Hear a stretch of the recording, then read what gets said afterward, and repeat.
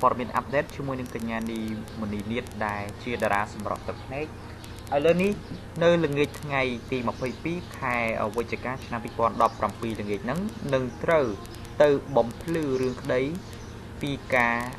បាទគូដណ្ដឹងបាទដាក់ពាក្យបណ្ដឹងនៅតុលាការបាទអញ្ចឹងយើងរីកទស្សនាទាំងអស់គ្នាតើនៅម៉ោងប៉ុន្មានទៅ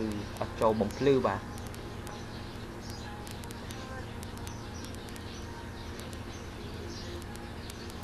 បាទភ្នំពេញលោកអ៊ុតសុវណ្ណរិទ្ធហៅចៅក្រមសាលាដំបងរាជធានីភ្នំពេញបានចេញដីកាកោះហៅតារាសម្ដែងនីមនីទៀតឲ្យចូលទៅបំភ្លឺពាក់ព័ន្ធនឹងពាក្យបណ្ដឹងទាមទារប្រាក់របស់អតីតគូដណ្ដឹងដែលជាអាណិកជនខ្មែរនៅអាមេរិកនៅរុស្ស៊ីថ្ងៃទី22ខែវិច្ឆិកាឆ្នាំ2017នេះដីកាកោះហៅបានបញ្ជាក់ថាការចូលខ្លួនរបស់ចុងចម្លើយនីមនីទៀតនាពេលនេះគឺធ្វើទៅតាមនីតិវិធីដើម្បីត្រៀមការទាញហេតុផលតាមបណ្ដឹងទាមទារប្រាក់ពីដើមបណ្ដឹងពាក់ព័ន្ធបញ្ហានេះនីមនីទៀតនៅតែមិនទាន់មានប្រតិកម្មឬឆ្លើយតបទៅយ៉ាងណា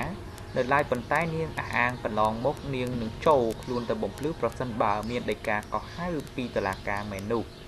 កាលពីថ្មីៗនេះកន្លងទៅលើ Facebook របស់នីមនីទៀតបានបង្ហោះសារគួរចាប់អារម្មណ៍ថា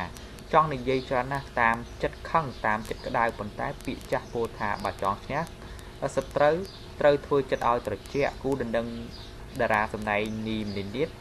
លោកអឹងស៊ូឡាងបានដាក់ពាក្យបណ្ដឹងទាមទារឲ្យនាងសងជំងឺចិត្តរស់ខ្លួនចំនួន$50,000បន្ទាប់ពីអ្នកទាំងពីរបានផ្ដាច់ការតាក់ទងគ្នាបានលោកអឹងស៊ូឡាងបានចាត់ទុកថានីមនីថាបោកយកប្រាក់របស់ខ្លួនក្នុងពេលតាក់ទងជាមួយគ្នាដោយនៅក្នុងនោះលោកបានទិញរបស់របរមានតម្លៃមួយចំនួនឲ្យនាងតែដល់នាងធ្លាក់វីសាទៅនៅអាមេរិកជាមួយគ្នានោះត្រូវនាងបាក់ទីសែតទៅវិញពាក្យបណ្ដឹងដែលចុះហត្ថលេខាដោយមេធាវីរបស់លោកអឹងស៊ូឡាងកាលពីចុងខែកញ្ញាបានដឹងថាមូលហេតុនៃការទាមទារពីដើមចោតអឹងស៊ូឡាងគឺដោយសារតែបានស្គាល់គ្នានិងស្រឡាញ់គ្នាជាមួយនឹងចុងចម្លើយនីមនីទៀតនៅចុងឆ្នាំ2014ដោយព្រមព្រៀងដោយច្បាស់លាស់ថានឹងយកគ្នាជាប្តីប្រពន្ធនៅថ្ងៃអនាគតទើបដើមចោតបានរៀបចំពិធីភ្ជាប់ពាក្យដោយមានឪពុកម្ដាយទាំងសងខាងយ៉ាងត្រឹមត្រូវនៅថ្ងៃភ្ជាប់ពាក្យភាគីចុងចម្លើយបានទាមទារបំពាក់ជូនចុងចម្លើយនៅគ្រឿងអលង្ការដូចជាខ្សែកពេជ្រចិញ្ចៀនពេជ្រនិងក្រវិលពេជ្រមានតម្លៃ$37,000ម្យ៉ាងទៀតដោយសារតែដើមចោតជាអាណិកជនរស់នៅសហរដ្ឋអាមេរិកដើមចោតខិតខំព្យាយាមបំពេញបែបបត់គ្នាយកចុងចម្លើយទៅរស់នៅសហរដ្ឋអាមេរិកប៉ុន្តែនៅថ្ងៃទី16ខែមីនាឆ្នាំ2017បន្ទាប់ពីចុងចម្លើយបានទទួលវីសាឲ្យទៅរស់នៅអាមេរិកបែរជាមិន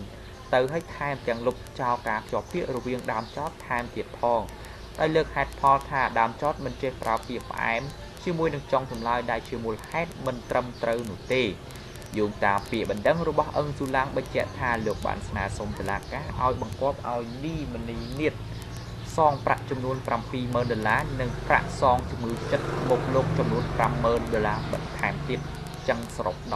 $120,000តើនីមនីនាថនឹងធ្វើការបកស្រាយទៅកាន់បាទអនាគតបាទគូដណ្ដឹងរបស់ខ្លួនដោយរបៀបណាអញ្ចឹងយើងរងចាំមកថ្ងៃហ្នឹងគឺជាថ្ងៃទី22ខែវិច្ឆិកា2017តុលាការបានកោះហៅអញ្ចឹងយើងចាំស្ដាប់ព័ត៌មានអាប់ដេតអំពីអ្នកទាំងពីរទៀតតើព័ត៌មានអាប់ដេតនឹងត្រូវធ្វើឲ្យនីមនីសងលុយទៅបាទគូដណ្ដឹងរបស់ខ្លួនគឺលោកអឹងស៊ូឡាងដែរឬទេបាទអញ្ចឹងយើងសូមរងចាំទស្សនាភាពបន្តទៀតបាទសូមអរគុណសូមជម្រាបលា